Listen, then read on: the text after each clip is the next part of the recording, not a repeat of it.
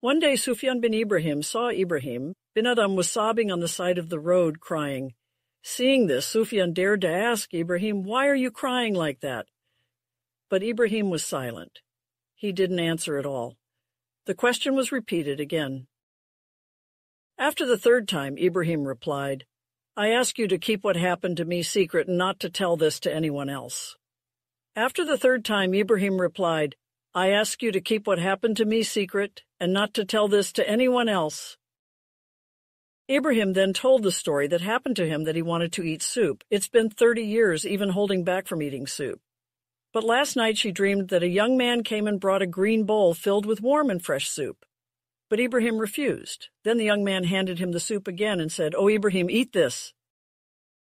"I have not eaten anything that for 30 years I have not tasted because of God," replied Ibrahim. "What do you think, if the one who gives this food is God, SWT?" asked the young man. The question made Ibrahim cry. Then the young man handed the soup back to Ibrahim and asked him to eat it. But Ibrahim then said, "How can I eat something that has no clear origin?"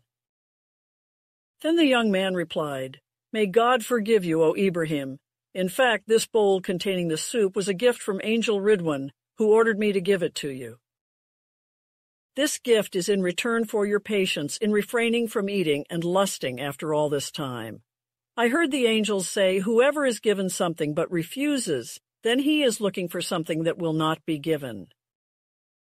This explanation made Ibrahim accept it, saying, "If that's the origin, I'll accept it, but this will not betray my agreement with God Ta'ala." After that, Ibrahim saw another young man reaching out his hand to the young man and saying, "Oh, Khidir, give him this soup."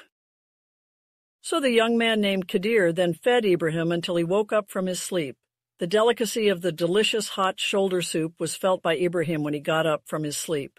Then Ibrahim went to the Zamzam well and gargled his mouth. But the delicious smell of the food still smells from the mouth.